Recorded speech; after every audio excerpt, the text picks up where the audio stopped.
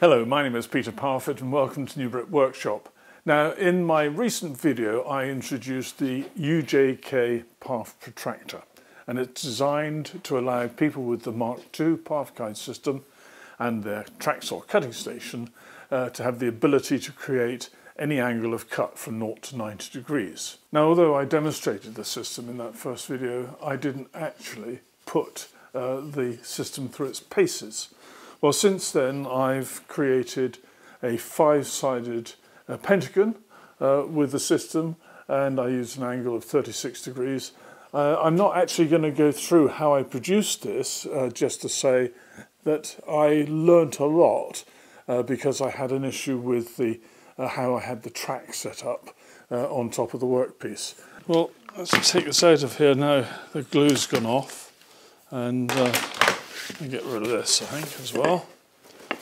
And I'm going to give it a sand.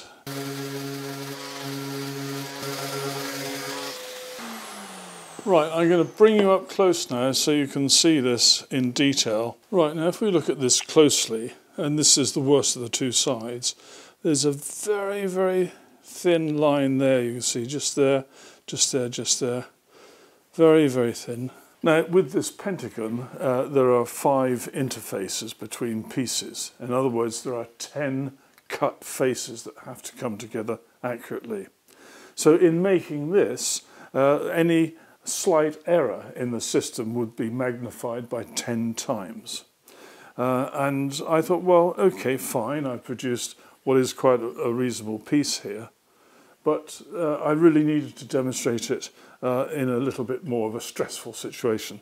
So in this video I'm creating a 10-sided piece, a decagon, and that will have 20 faces that come together, so any error will be magnified by 20 times. Now, I'm not going to slow myself down by going through the step-by-step setting up of the system to produce what was the 36-degree angle for the pentagon, or the 18-degree angle which I have set up for the decagon.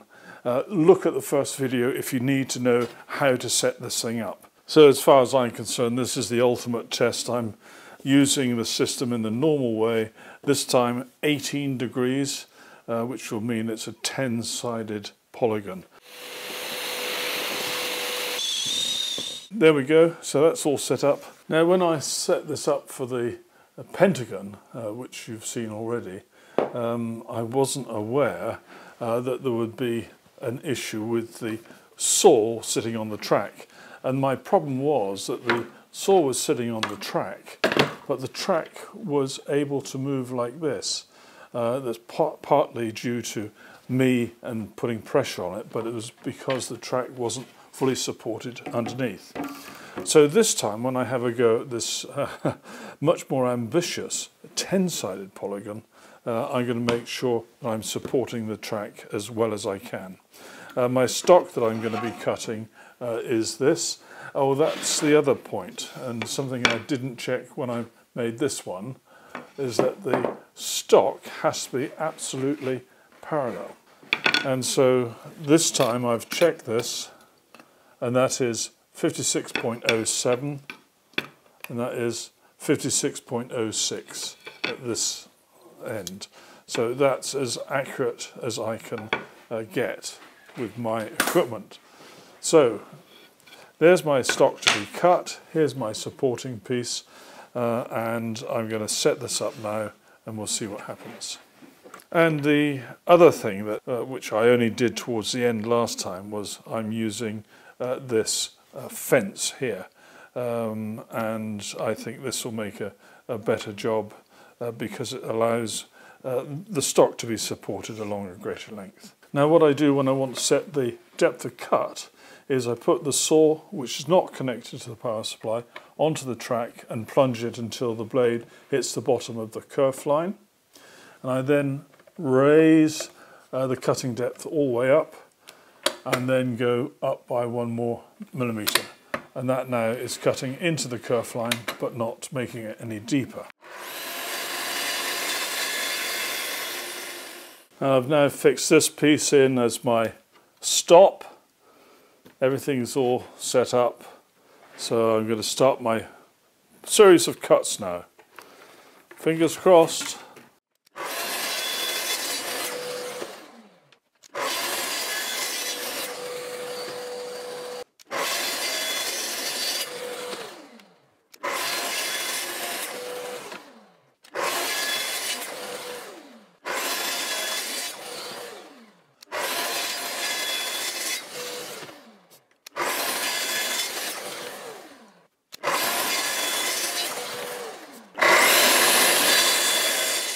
Quick look at this. Let's put these bits together. Well, I can tell you now that this is far better than I had anticipated.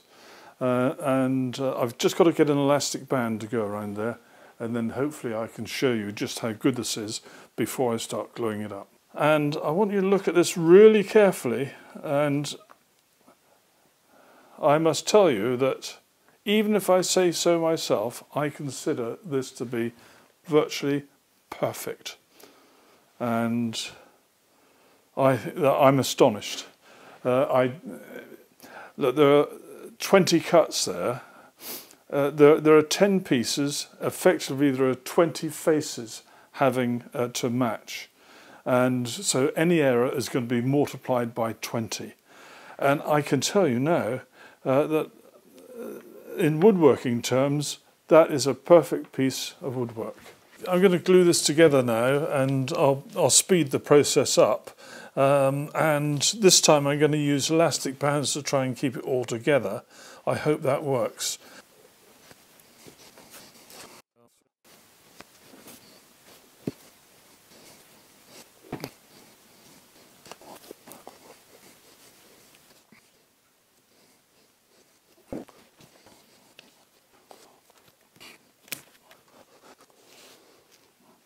I'm just going to make sure that's flat. I'm going to put that on there and put a clamp on, I think, is the trick. Let's probably do it.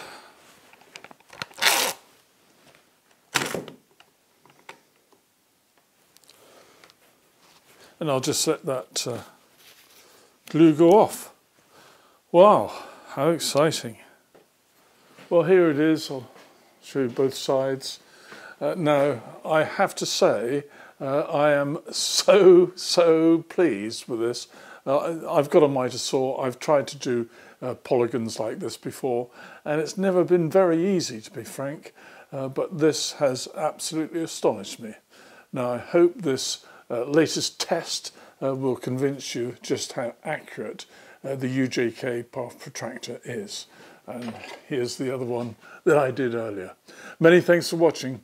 Take care. Bye-bye.